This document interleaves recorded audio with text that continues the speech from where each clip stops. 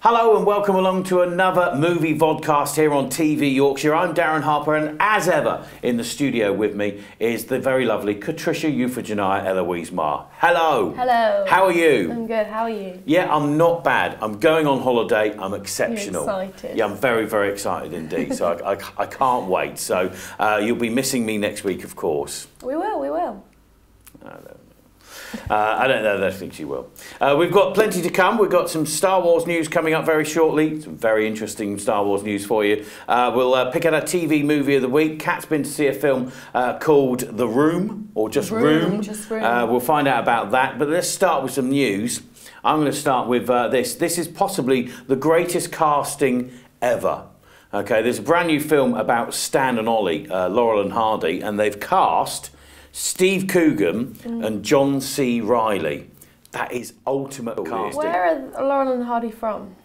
Well, I think Stan Laurel is from America and Oliver Hardy is from England. Does that make more sense now? Yeah? So Steve Coogan doesn't have to do an American accent. I thought that John C. Reilly would have to do an English accent. No, I think he was American. But I think Stan Laurel was English. So I'm looking forward to this. I think this could be quite good. I just think it's ultimate casting. Steve Coogan and John C. Reilly, you just know they're going to look exactly like them. And this is going to be great. So it's been developed by BBC Films. Stan and Ollie boasts a script by Philomena's Jeff Pope, who's also working as producer and secured the rights to work on the work of Laurel and Hardy. So I'm pretty excited about this. I think if we go, I love Laurel and Hardy. It's just life behind the laughter. Yes, exactly. And it's all about when they came back together in the sort of like twilight years of their comedy, which was about 1953. They did a tour. And it's all about that, and it got a bit dark and not a great relationship between the two. So, yeah, it could be really, really interesting. So, quite excited about that. What news have you got, Patricia?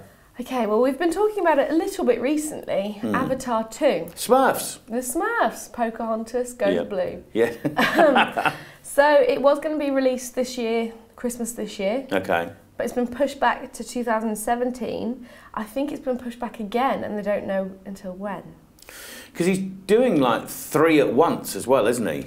I'm thinking maybe there might be something to do with the technology. I mean, the first one took so long to make because there was specific technology, and the reason it did so well at the box office was because the 3D was immense. So maybe he's working with another brand new technology. I wouldn't be surprised. He's not going to. There must be a reason why he's done that. I would think. But of course, Avatar, the biggest movie of all time, still. Not Star Wars hasn't taken Still it. At the moment, 2.7 billion, and Star Wars: Force Awakens is around about the 1.92 billion mark at the moment. Pocket change. It is just pocket change at the moment. But speaking of Star Wars, it's time for Star Wars news.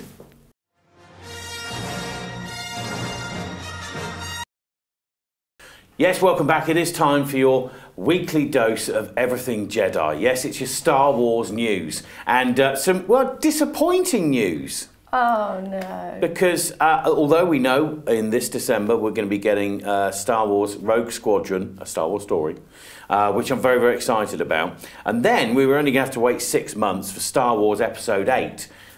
Which we still don't know the title of yet. Is it chronological order, or are we going back and forth and back and forth? For which one? For all of them. Well, no, because the Star Wars one we're getting this year, Rogue Squadron, is a spin-off. So that's a story about how they got the Death Star plans that they then got in Star Wars Episode 4, A New Hope, which was the first film in production in '77. So it's how those Death Star plans were stolen. That's what that story's about. And then Episode 8 is leading on from The Force Awakens. Right, okay. I'm up to date, You're up to date, okay.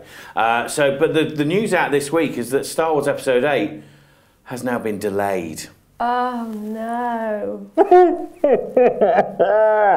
It's not too bad. It's December 15th, 2017. So basically they put it back about 6 months.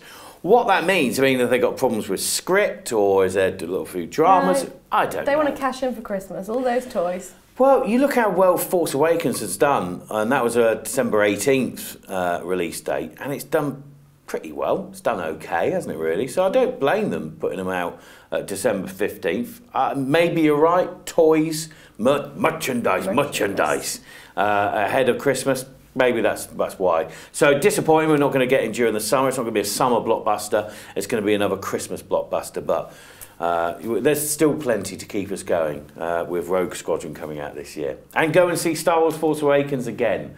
I've only seen it 3 times. I'm thinking about a 4th. Maybe while I'm come back from holiday. That might be an idea. Something out in the cinema right at the moment, though, is an Oscar-nominated film. It's called Room, and it's directed by Lenny Abramson, and you've been to see it. Yeah, I went to see it on Tuesday. It's possibly one of the greatest films I've seen in a good long while. Really? Why? Yeah. It's about a mother and a son trapped in a room. Okay. And it's seen through his eyes, the son who's 5 years old. And it's just great because such a harrowing circumstance being seen through a 5-year-old can be it can twist it and it can be a bit more uplifting in how you look at life. And when the son is going to escape, or he doesn't, spoilers. Yeah. I've never had such a physical response to a film. My heart was going so fast. It's so effective. You believe their story completely. It's off of a famous book as well, isn't it? Yeah. I think there's a lot of people that are saying don't even bother watching the trailer because not that it gives much away about the film, but you almost want to go into the film not knowing anything about it, because I think there's a lot of people saying, it's just Joseph Fritzl, but even though it's about a mother and a son in a room, it's not exactly like the Joseph Fritzl story. It's something slightly different to that. If going into it cold and then watching it in the end, I didn't feel at a loss not reading the book, whereas some films, if I haven't read the book, I thought, I should have read the book first. Yeah, I really want to see it. Room, it's out in cinemas at the moment, directed by Lenny Abramson, and it's been Oscar nominated for Brie Larson, who plays the main character, and for the director as well. So it sounds like it's definitely one to watch, and best film of the year.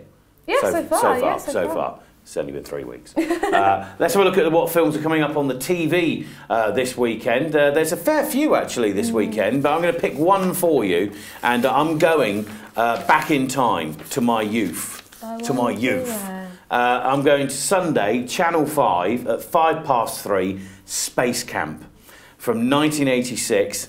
I love this film. It's a bit cheesy and a bit rubbish, but so am I, really. So it ticks all my boxes. It had Lee Thompson in, which was who I was in love with during the 80s. She was in Back to the Future as Marty's mum. It's got a very, very young Joaquin Phoenix.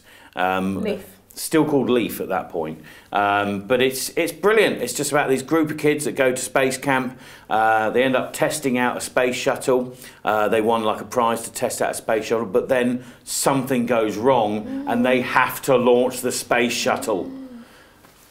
Drama ensues. It's just great. It's, as I say, cheesy and rubbish. It's got Mrs. John Travolta in it as well. Oh. Yes, what's her name? Kelly Preston. And Tate Donovan as well. So. For a few others. So look, it's a great Hercules. Film. Exactly right. So yeah, that's 3:05 Sunday afternoon, perfect family Sunday afternoon film from 1986 on Channel 5. What are you going for, Kat? I've gone for a weepy one. Oh God. On Saturday, BBC 2, 7:20, Warhorse. Oh my word, I cried so much in that film. I still haven't seen it. I know the storyline, I've seen it on the stage and it was amazing, so I'd love to see the film. The trailer made me blub. I got emotional just watching the trailer, but it's great. It's got a great cast in it. It's a lovely story, directed by Steven Spielberg. It looks beautiful, and it is a great story and a great film. I think you'll enjoy the film version of it. Good. When's that on? 7:20 on BBC 2. 7:20 Saturday, BBC 2. Yep. Brilliant stuff. That's it. That's all we've got time for the movie show for this week. Hope you join us again next week, or John and Kat next week. Haha, I'm off on holiday. I'll see you in a couple of weeks' time. It's goodbye from me. Goodbye from her.